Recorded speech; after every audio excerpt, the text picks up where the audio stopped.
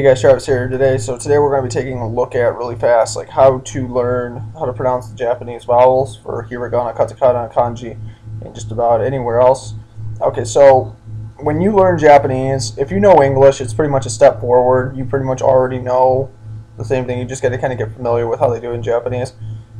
Just to make a long story short, all vowels have one reading, and if you see a consonant or a consonant, how do you pronounce that?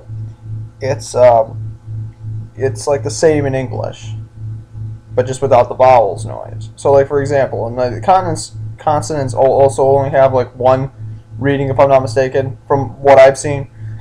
There might be a few exceptions, but they still usually stick with just one reading. But anyways, so to learn like hiragana, katakana, and kanji, like those, like memorizing the brushstrokes and the letters are different, but the vowels and pronunciations are pretty much another major focus.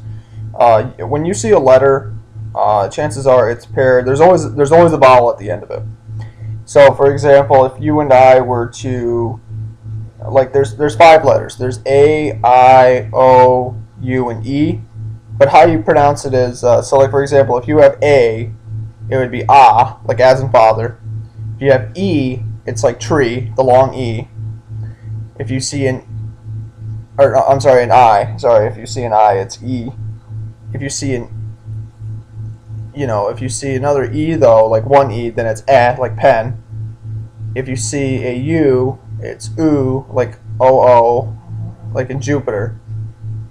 And if you see an O, it's just like ho, like as in hope.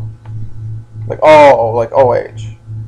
So, essentially what I'm trying to say is, so it's ah, o, oo, a, and oo. So, hopefully that kind of clarifies it just a tad bit better.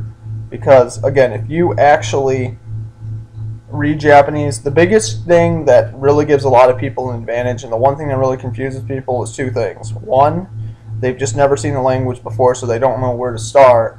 And then they just don't know how to pronounce it. But again, both are easy once you've pretty much figured out that puzzle. And I'm telling you for a fact that, Japanese is a lot easier to understand than English. The only reason why a lot of people struggle with Japanese is because there's a lot more to it. So eventually, like in English, it can be a little bit more confusing as far as grammar laws and pretty much just like so many different meanings that you have to kind of know it from experience to know what works.